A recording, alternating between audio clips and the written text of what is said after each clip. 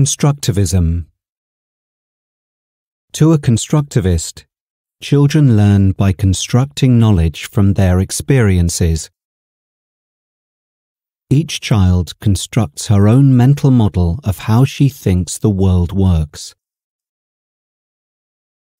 To a constructivist, children are explorers, and so, by nature, are learners.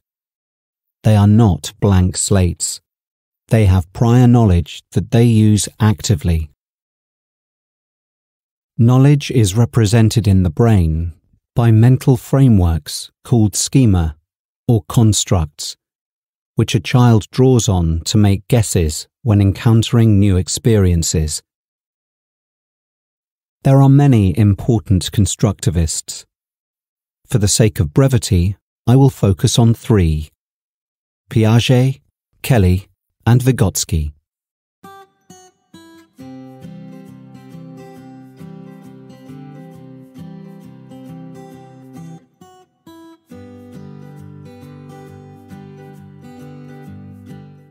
Piaget was a Swiss psychologist whose ideas have had a big influence on children's education. I will look at two of his ideas here: assimilation and accommodation, and stages of learning. First, assimilation and accommodation. According to Piaget, children use the process of assimilation and accommodation to create a schema or mental framework to interpret what they are experiencing. When a child encounters something new, she experiences confusion, which she deals with either by trying to make the new experience fit her existing schema, this is called assimilation, or by changing her schema to adapt to the new idea, this is called accommodation. For example, when a child encounters a zebra for the first time, she may think it's a horse. This is assimilation. At some point, she will realize it is different from a horse and change her mental framework to accommodate the new knowledge. This is accommodation.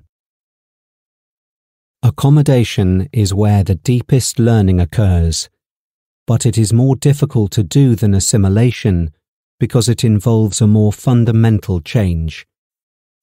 And when we feel our existing schema are threatened, it is especially difficult to change, even when there is clear evidence that we are wrong.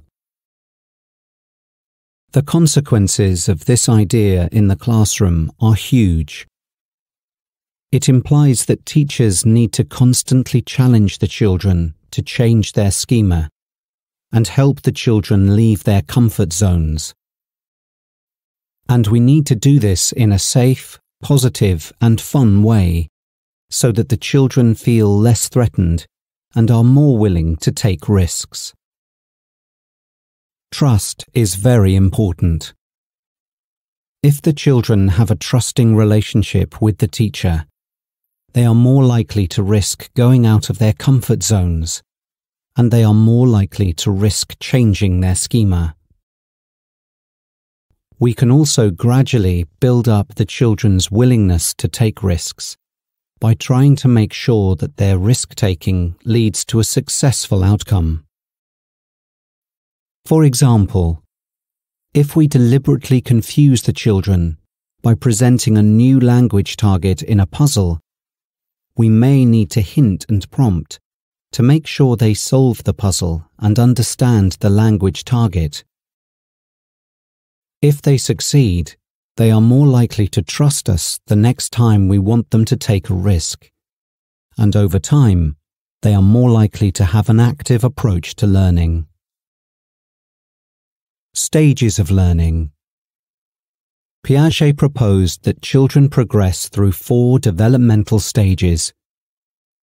The sensory-motor stage, from birth to the acquisition of language. The pre-operational stage, from about 2 to about 7. The concrete operational stage, from about 7 to about 11. And finally, the formal operational stage. I am not going to go into the details of the stages here, but I will give links to where you can find more information. What is important here is to look at the consequences of Piaget's ideas for teaching children. Arguably, there have been both positive and negative consequences. On the positive side, it has helped teachers select teaching methods and plan courses that are more in tune with what children are able to handle. On the negative side, Piaget's stages have sometimes been taken too literally, and it has sometimes been assumed that they determine exactly what a child can or cannot do at a particular age. This is not what Piaget intended, and this kind of categorization may restrict children from reaching their full potential. Piaget's research methods and results have also often been questioned.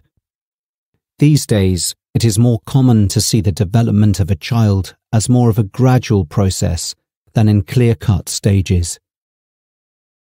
Piaget has also been criticized for not looking closely enough at the effect of culture and social interaction on how fast a child develops. Though in fairness, this wasn't his focus. Another main criticism has been that Piaget's stages don't take enough consideration of context. Although Piaget recognized that there is a lot of variation in how fast children develop, there is research that indicates that children can go through the stages quite a lot faster in familiar or rich contexts. For example, Piaget suggested that young children cannot think abstractly, and yet later research seems to show that within a familiar context, like a shopping trip, they may be able to. Also, child chess geniuses or child mathematics geniuses seem to be able to think abstractly within a particular context earlier than Piaget's theory seems to predict. If we want children to be as good as possible at English, I think we need to be careful not to be restricted by broad ideas about what children can or cannot do at a particular age or stage of development.